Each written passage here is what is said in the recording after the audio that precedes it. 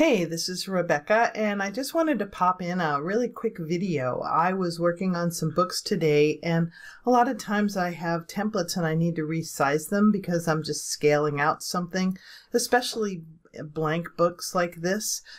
So maybe I have created them in one size. In this case, these are 8.5 by 11. They're with bleed on them.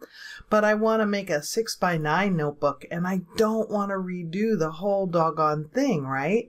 So it's already in a PDF format, and I use Adobe Pro, and there's all these kind of complicated steps. You go to pre-flight, then you click on this, and then you click on that. And it's actually, I'll leave the links to this document here for anybody who's using Adobe Pro. But, there's always easier ways to do something. So I'm always about fast and easy. And I found this online program called DocUpub, and it makes it so simple. It's like a one-step process. Now, I'm sure there's probably other free tools that are out there. Probably I Love PDF and Small PDF might also have resizing tools. You have to say resize page or scale page, because most of the resizing programs talk about compressing the file and resizing the file itself. So you have to ask to scale the page. But it's really super simple. All I have to do is choose my file. I'll take my 8.5 by 11. It loads it up right here.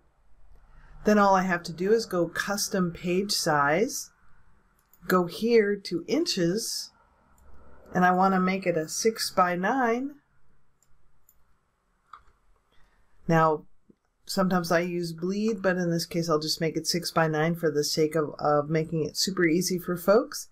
And you click upload and resize. Now, I haven't seen that there's any page or size constraints. It has an upload limit of 20 megabytes per file, so that's a pretty good size file. So just be aware of that. And then I just click upload and resize. It takes a couple of seconds to think, and it pops it out. I just click on that, and then I will save it.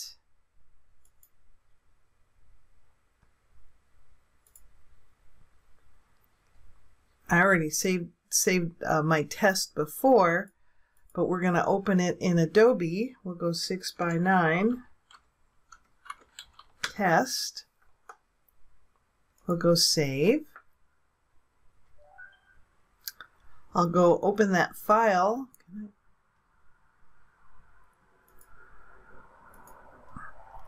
Here's my test document. We'll click on that. Open it in Adobe, and boom, 6 by 9. This was my other test one that I did. So I went from 8.5 by 11 to 6 by 9, and it scaled it perfectly.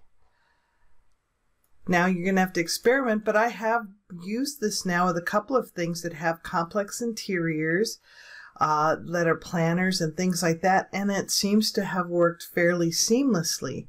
So all you just have to do is be aware of your file size, and make sure your file isn't too big, because here's your constraints, but 20 megabytes is a pretty good sized file. So have fun. This really is liberating, because it means that you can go from having one size to another size and scale your books to different sizes pretty quick. And then you just keep those files that you have to use again and again and again. Hopefully this tip was helpful for you. Have a great day. Bye-bye.